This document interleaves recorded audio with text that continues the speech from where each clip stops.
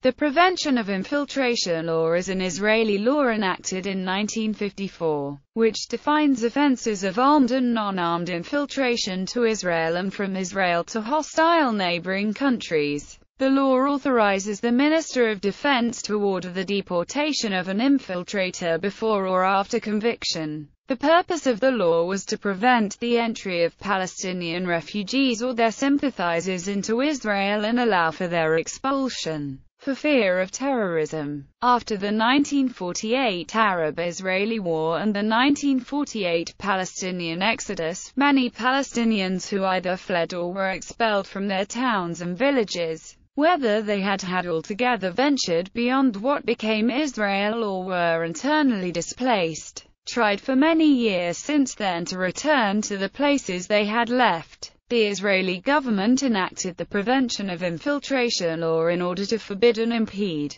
what under the law receives the name of infiltration into Israel. The law was amended in 2013 in the context of illegal immigration into Israel from Africa, setting limitations on the time an infiltrator could be detained, increasing the number of anti-infiltration enforcement officers, and increased compensation to infiltrators who willingly return to their own countries. Context. For more information on historical context, see 1948 Palestinian Exodus, 1948 Arab-Israeli War, Palestinian immigration and Israeli-Palestinian conflict. Palestinian infiltration into Israel first emerged among the Palestinian refugees of the 1948 Arab-Israeli War, living in camps in Jordan, Lebanon, Egypt, and Syria. Most of the infiltration at this time was economic in nature, with Palestinians crossing the border seeking food or the recovery of property lost in the 1948 war. Between 1948 and 1955, infiltration by Palestinians into Israel was firmly opposed by Arab governments. The problem of establishing and guarding the demarcation line separating the Gaza Strip from the Israeli-held Negev area proved a vexing one, largely due to the presence of more than 200,000 Palestinian Arab refugees in this Gaza area. The terms of the armistice agreement restricted Egypt's use and deployment of regular armed forces in the Gaza Strip. In keeping with this restriction, the Egyptian government's answer was to form a Palestinian paramilitary police force. The Palestinian Border Police was created in December 1952. The border police were placed under the command of Abd al-Manimi, Abd al-Rauf, a former Egyptian Air Brigade commander, member of the Muslim Brotherhood and member of the Revolutionary Council. 250 Palestinian volunteers started training in March 1953, with further volunteers coming forward for training in May and December 1953. Part of the border police personnel were attached to the military governor's office and placed under Abd al-Azim al-Sahati to guard public installations in the Gaza Strip.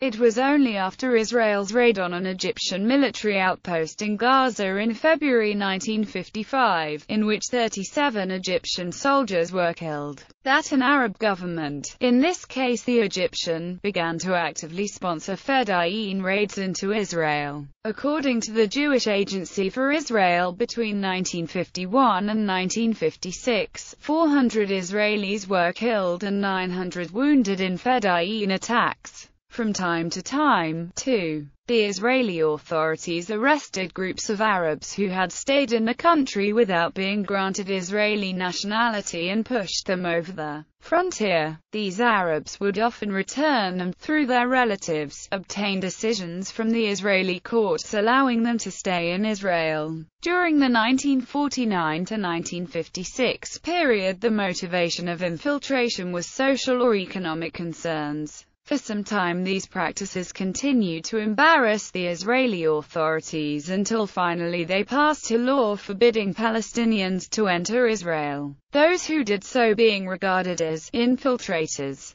Most of the people in question were refugees attempting to return to their homes inside the new Israeli state. Between 30,000 and 90,000 Palestinian refugees returned to Israel as a result. They wanted to return to what were their homes prior to the Arab-Israeli War, looking for their lost loved ones, harvesting crops from fields that were confiscated, and to reclaim property other than land. There were also Bedouin to whom the concept of newly established borders were foreign. Arabs declared the infiltration into Israel's territory to have been a direct consequence to the displacement and dispossession of the Palestinian refugees during the 1948 Arab-Israeli War. To Israel, the infiltration was a large problem. Israel's answer to this was to establish new settlements along the border and raze the abandoned Arab villages. A free-fire policy towards infiltrators was adopted, a policy of shooting those crossing the international armistice line illegally. Eventually, the Israeli leadership came to the conclusion that only retaliatory strikes would be able to create the necessary factor of deterrence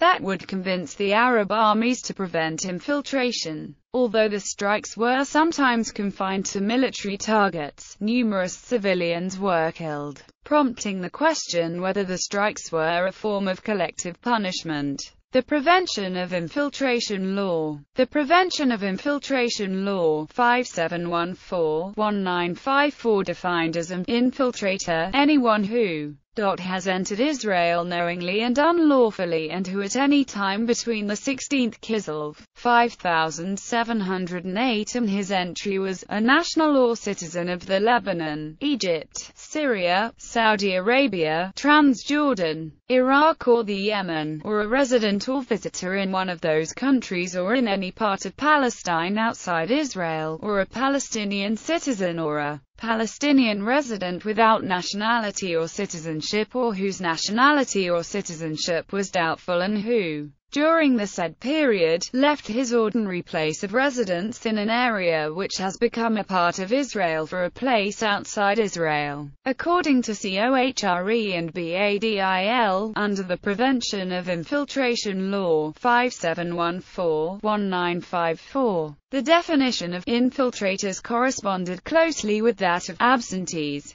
The law established strict penalties for such infiltration. Under this law, internal refugees were also barred from returning to their villages. When caught, these were then expelled from Israel. Over the ensuing years, several thousand internally displaced Palestinians were expelled in this manner, paving the way for Jewish immigration and colonization of their lands. According to Kirschbaum, over the years, the Israeli government has continued to cancel and modify some of the defense regulations of 1945, but mostly it has added more as it has continued to extend its declared state of emergency. For example, even though the Prevention of Infiltration Law of 1954 is not labeled as an official emergency regulation, it extends the applicability of the Defense Regulation 112 of 1945, giving the Minister of Defense extraordinary powers of deportation for accused infiltrators even before they're convicted, and makes itself subject to cancellation when the Knesset ends the state of emergency upon which all of the emergency regulations are dependent. According to a Tel Aviv University document, the law does not consider the motives of the person for crossing the border and entering Israel. It also enables the establishment of tribunals for the prevention of infiltration, in which judges will preside who are military officers, and enables the tribunal to deviate from the rules of evidence. The penalties for infiltration are severe, and may reach imprisonment for 5 years. The author states that in practice, no uniform practice is employed in relation to persons who cross the border and apply for asylum. Some have been held for periods of 2 or 3 years in prison, others have been released from prison on various conditions, while others have not been allowed to enter Israel at all and were returned to the place from which they came.